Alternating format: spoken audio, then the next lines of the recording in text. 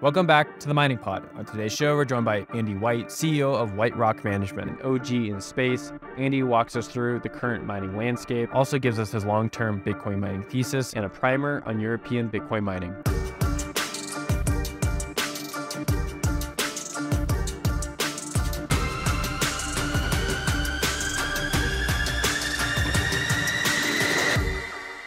Andy, welcome to the Mining Pod. Thank you so much for your time today. I know it's late over in Europe, but we're really keen to hear what you have to say on the mining market and what you have to say about White Rock Management. So again, thank you for joining today. Happy to be here, Will. You know, it's been a fun few months at the start of 2023, and really looking forward to talking to you about our business and also, you know, the mining ecosystem generally. Yeah, to go back to your earlier point, it has been a fun few months, right? Bitcoin's been up about 50% since the beginning of the year. It's giving a lot of hope to people, a little wind to everyone's sails. I think a lot of miners in October, especially November and December, were looking at this and being like, wow, I just bought a really expensive ASIC and I'm not really going to make a good return on investment based on the numbers right now. Of course, that was the bottom of the bear market. We saw a lot of capitulation. A lot of firms blew up. We seem to be on the other side of that. Maybe not, maybe more is to come. But right now, based on the miners that are still around, based on the public companies or other companies that have exploded in this space like FTX or Genesis, seems like we're past that. And I think it's a good place for us to jump in a conversation to sort of talk about the mining market, how you view it, your hypothesis going into this year. But to begin, we got to get a little bio from you just so our audience is more familiar with you. So I'll hand it back to you. Your involvement in the space as an OG and then what you're currently doing. Sure, no problem. So I've been mining since 2013, really first days of ASICs. I remember waiting for months and months and months for Butterfly Labs' little cube to arrive. I think it was like 5 gigahash or something. And built one of the first data centers that was constructed with mining in mind up in Sweden in 2014. That was my old company, Hydro 66, which was acquired by Northern Data a few years ago. So it's really been interesting watching the change in the market and the evolution of the hardware. So mining all the way through that period, and then I joined White Rock in November 2021. Before Bitcoin, I have a background, a bit of a closet techie. I did a computer science degree at the end of the 80s in Scotland. You know, spend a bunch of time in telecoms and the internet business, little side time in finance and asset management. But really my kind of core love has always been, you know, technology and innovation.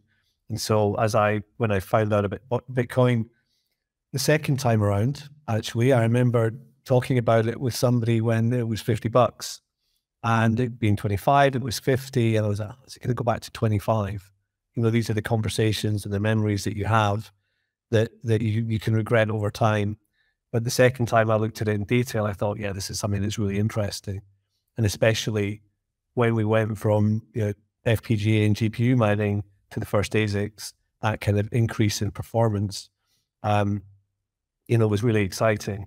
Of course, there's always difficulty pulling you back, and everybody who's ever done a spreadsheet, I think most people watching the podcast have made a spreadsheet like out of this themselves at some point where you forecast your future returns.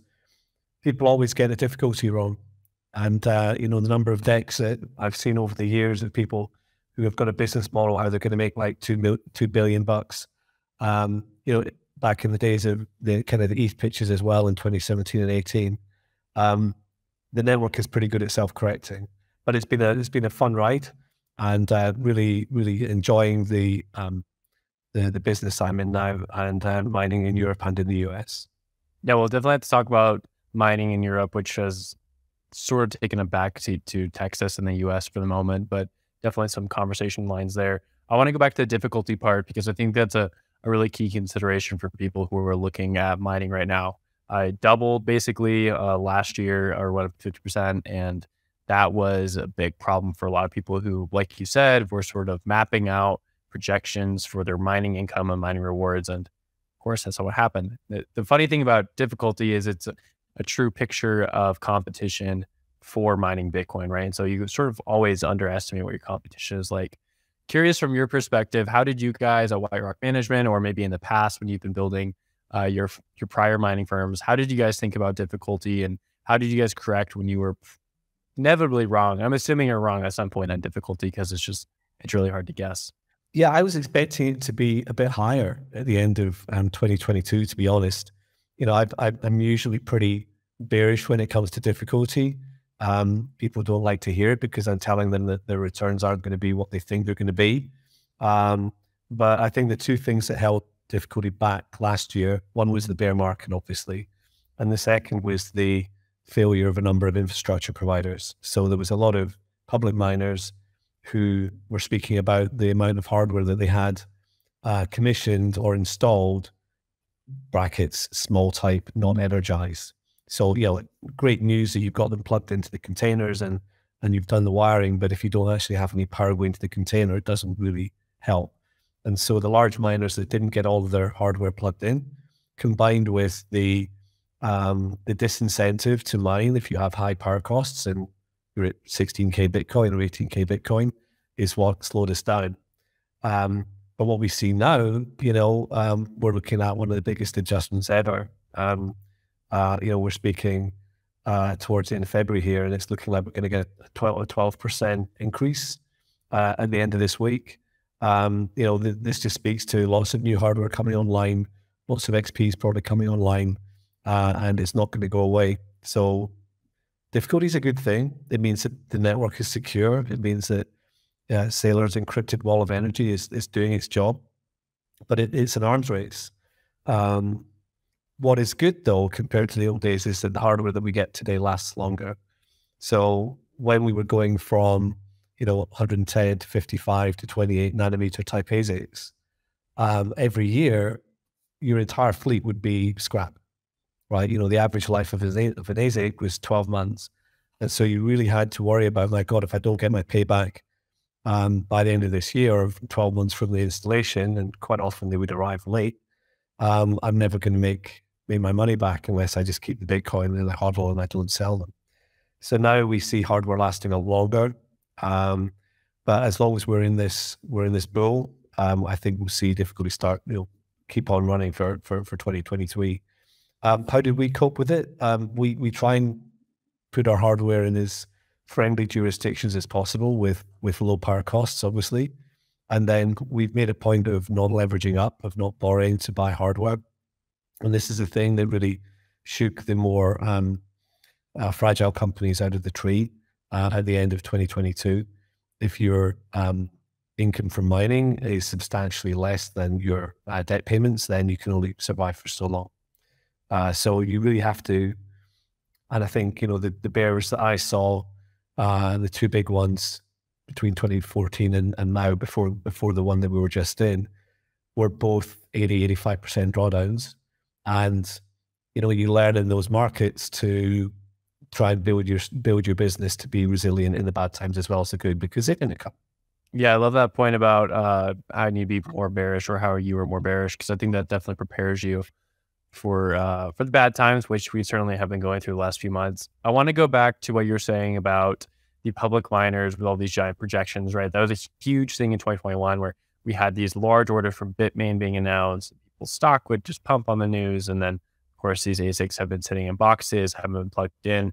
It does look like a lot of those ASICs are now being plugged in, which has been sort of leading to the sudden rise in hash rate. Foundry pool, I think, is like sort of a good proxy for this ride, because there's so many institutions who use Foundry, who like plug it directly to that pool.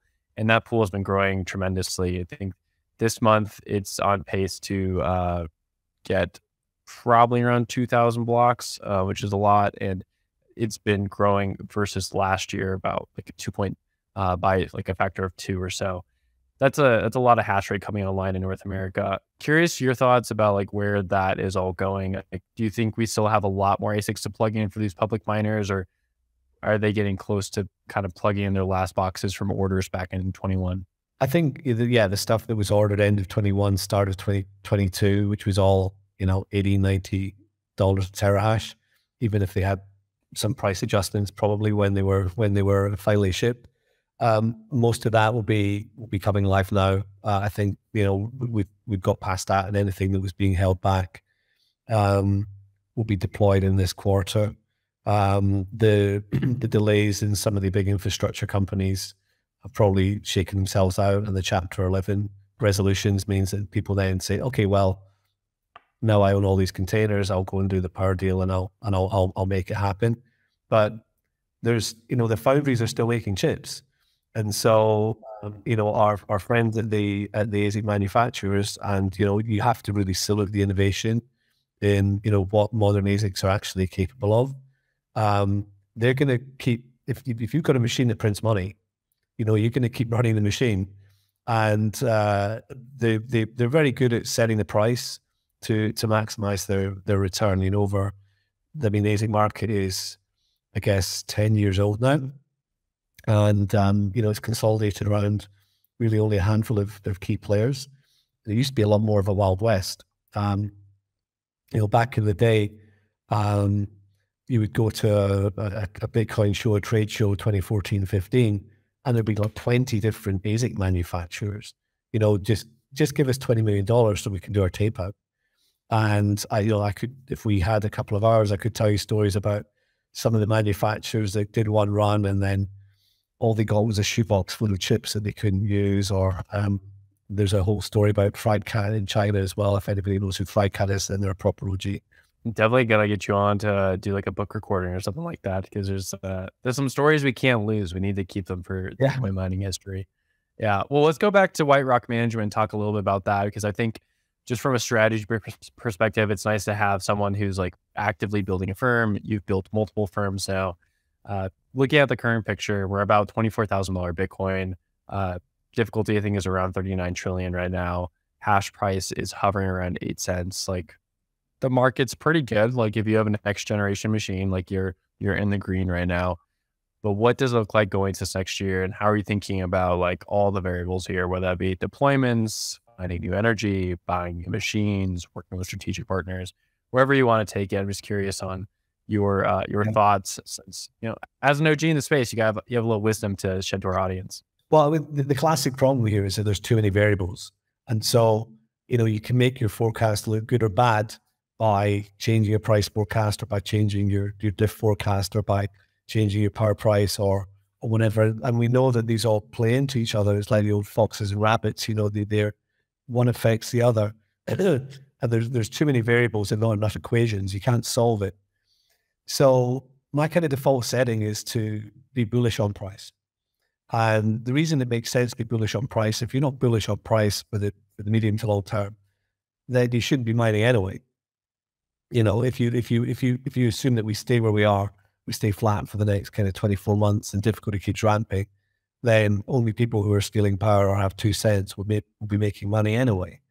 You know, especially when we get to the halving in 2024.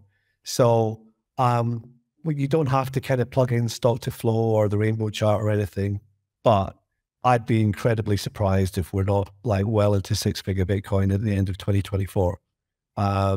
Usually it's 6 months after the halving that you see this kind of big uptick.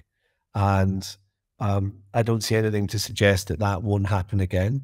The other thing that I think is bullish is that, you know, some of the businesses that have disappeared at the end of last year, that perhaps were selling Bitcoin that didn't really exist, you know, that disrupts the supply and demand. You know, if you rely on there being more demand than supply to be bullish about the future price, then you can't have people selling imaginary Bitcoin. So I think, you know, I think one of the SEC guys was on one of the morning shows a couple of days ago saying, hey, not your keys, not your coins.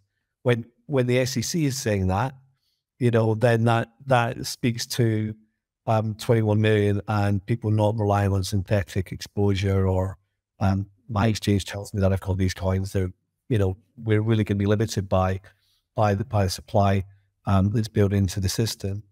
And it doesn't take a lot of institutional demand, right? You know, a fraction of 0.5%, a few basis points of allocation to Bitcoin, you know, either through national governments or through, you know, pension funds or passive investment funds, whatever. There's not a lot to go around. So you start with that bullish price case, and then you really just model the kind of the good times and the bad times, and make sure that you can live through the short-term volatility.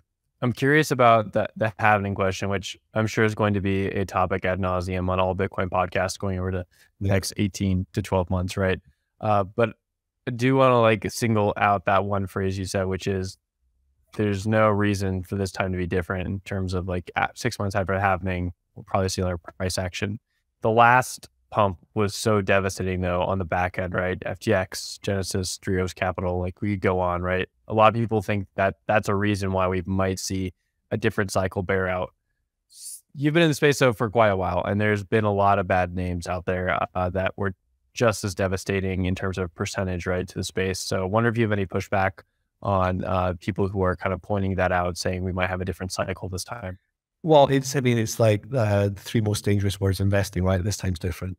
So if you go back and you think about how you felt in 2014, 2015, when we went from 1,200 down to, below 300, or 2017, 18, we went from 20K down to a low of like 3. And I mean, I remember sitting on a harbor on an island in Sweden. I'm looking back at the chart here, it would have been around about August 2018. And I think it went from like 6K to 3.5, more or less the same day. I mean, it was like over the weekend or something, or it was maybe 5 or 6 days. And we'd been having this big conversation about, hey, maybe we should sell some of our stack, right? Because we've got some CapEx coming up. And it dropped by 50% in, practically overnight. These are kind of character forming experiences. But I just come back to the economics of the system.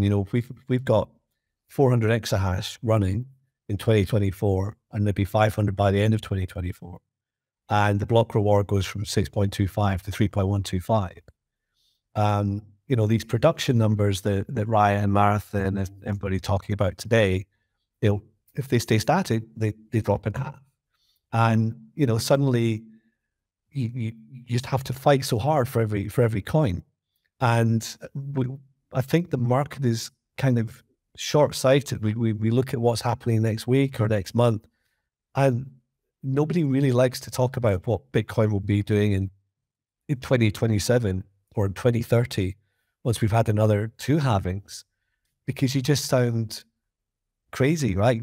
I mean, some people are fine. Like, I mean, I had them back who's like, we're talking OJs, is like, he's in the white paper, for God's sake.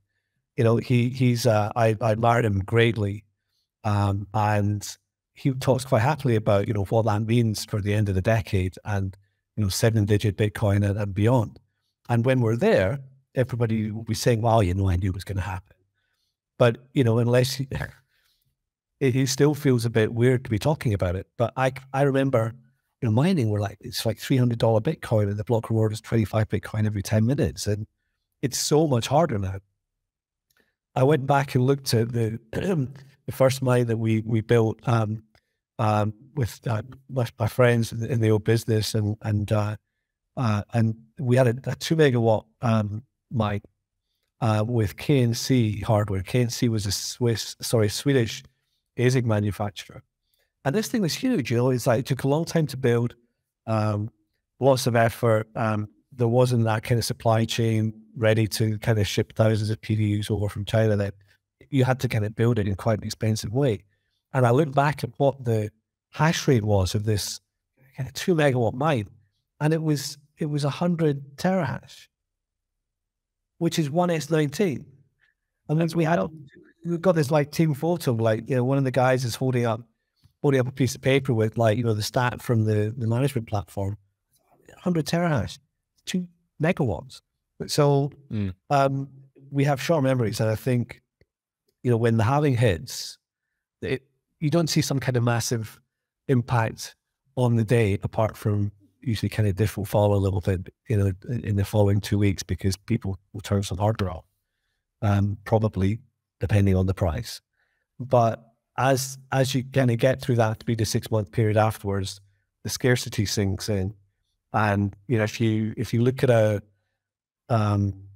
log scale chart going back to 2013, 14, you can see this pattern, and it's just It doesn't guarantee that it's going to happen again, but it's very hard to see as long as people stay interested in Bitcoin. And I don't see that. I only see adoption and interest going in one direction. Suddenly it gets twice as hard to make the thing, and there's half as many new coins being created. I just think it's incredibly bullish. Yeah, I love the fact that you're thinking about the future here. And so oftentimes it's really easy to just focus or fixate on the near term. And that's why we're out for price action right now, because beginning of the year, it's been up 50%, right? That's put a lot of gusto in people's spirits. I want to turn towards like what you think about the mining market going into the next 2 years though, and specifically the halving. Again, this is a conversation people are going to trot out quite a lot, but we haven't had it so much so in this podcast so far. And one angle that might be interesting here for listeners is the fact that a lot of the mining operations you run are currently in Europe, which is known for having higher energy prices, specifically over the last year. So going into 2022 or 2023, 2024, how are you thinking about energy prices with the halving coming up? What are you guys doing in order to secure cheaper rates? And what, from a strategy standpoint, what do you push people to be able to find? Yeah. So we're always on the lookout for new sites, and anywhere that you can get long-term, low-rate renewable power is great. And I definitely buy into the position that Bitcoin is creating an incentive for energy companies, for utilities to invest in new generation. So if you can be somewhere that has 3 or 4 cent power, and that you've got and it's renewable, it means that you're much more isolated from energy market shocks. So in 2022, in the second half of the year, we saw a bit of a perfect storm with the war in Ukraine, with the gas situation, with nuclear power stations getting turned off in France and in Finland. We saw an unusually kind of dry winter. We saw like cold temperatures with wind turbines icing up. All these factors came together, and we saw prices, for example, in Sweden, that were more than 5 times what you would normally expect them to be. But this is a blip. These markets stay pretty stable, and I think there's plenty of renewable power out there. You just have to be willing to kind of go and look for it and to make the investment, because quite often there's power, but there isn't substation, no transformers. Then you've got to take the 6-month or the 12-month view. High Bitcoin price solves all evils, right? So if it doesn't, here's the thing. Everyone is like super excited about, how many XPs they've got versus how many S19 Pros. And I've got a 21 joule per terahash fleet instead of a 30 joule per terahash fleet. But there's a real gap in the price of that hash rate. So what you would want to own in 2023 and 2024 is very different depending on what the Bitcoin price is. Because if we're in a prolonged bear market and you're really scraping around like we were in 2022 at the end of the year, just to keep your head above water because $60,000 Bitcoin and high difficulty, then the latest generation hardware really shines because your power cost is that much lower, a third lower.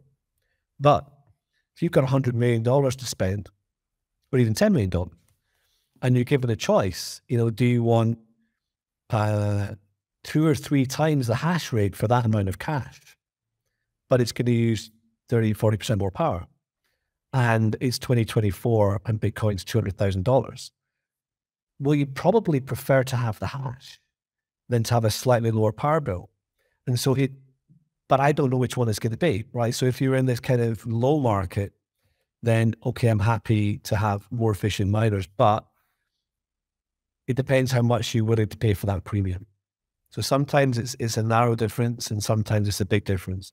The power, the amount of hash rate you got from an S9 versus an S19, it's a huge difference. But we're getting more and more marginal gains now as we get the next generations of hardware. So instead of an order of magnitude, it's 30% more efficient, or 40% more efficient. So these are the things that keep us up at night, kind of working out, the compromises that you have to make. But being open to going to new territories and looking at new power sources and being a bit innovative is at the heart, and staying away from markets where you can be it really influenced by like super high gas prices or by something else. The other thing that you can do is to diversify, right? So we're in Europe, we're in the US, we were in Asia, and we moved out of Asia because we didn't like the way the political situation was going. So if you're diversified, then you can keep running even if you have an issue on one site, whether it is local power issues or, I mean, Marathon had a big issue in Hardin, right? Where they had, first of all, the power station needed its sulfur dioxide pipes cleaned out or something. And then just as they got all that done, this massive storm came through. And, I feel sorry for Fred, but, that's life. So that's why you diversified. You have one site that gets affected by prices or by some natural problem or by an underlying supplier giving you issues. So you want to be in more than one place. Yeah, I love a few points you brought up there. In terms of Europe right now, what are you seeing as big plays? I read a few analysts out there who talk about European mining, and the things I've seen is Scandinavia is really tough right now. Like energy prices are so high. Even the stranded stuff that you mentioned can be tough to go into. Is there a great place to be mining in Europe at the moment, or is it really you have to be looking elsewhere or have an established foothold there already? I mean, really in Europe, I think it's Nordics, it's Sweden, it's Norway, and then Iceland are the traditional homes of mining. Everywhere else in Europe, more or less, is just way too expensive. Like 10 times too expensive. You have like 40-cent power in the UK. Like you can't mine with 40-cent power. Yeah. Unless it's somebody else and sort of don't know that you're using it, right? So there's an ongoing kind of political dialogue in Europe as well about regulation, and somebody from the EU will say, "Oh, you should." They read the change the code thing that who was it funded it? I can't remember. Was that Ripple people? Yeah, Ripple guy. Right. To use proof of stake and Bitcoin in the same sentence is to not understand what Bitcoin is. Yeah, and they also don't think about the knock-on effect, right? So there's a ton of mining in Sweden, and it's more or less all on wind and hydro. The river that we're on and that my old business that I was the startup CEO of is on in the north of Sweden, which is a beautiful place, by the way. I recommend anyone to visit it. But that one river has 4,000 megawatts of power on it, and they can't use it all. So there's heavy industry up there, and they still can't use it all. And there's not enough transmission lines to send it down south. But if you were to say, "Oh, hey, let's ban proof of work," it's not like Hive and us and everybody else are going to say, "Oh well, we better just recycle these miners that we bought. Then let's call up the local scrap guy and have them taken away." No, you put them in a truck and you put them in a plane and you take them somewhere else. And if your policy initiative means that those miners are taken from 100% hydroelectric power that would otherwise not be generated and not used, the water would just run down the river, and they get taken somewhere where it's like grid gas or, some other, or coal. Well, what's been the net effect of your an amazing policy initiative? It's been to increase emissions.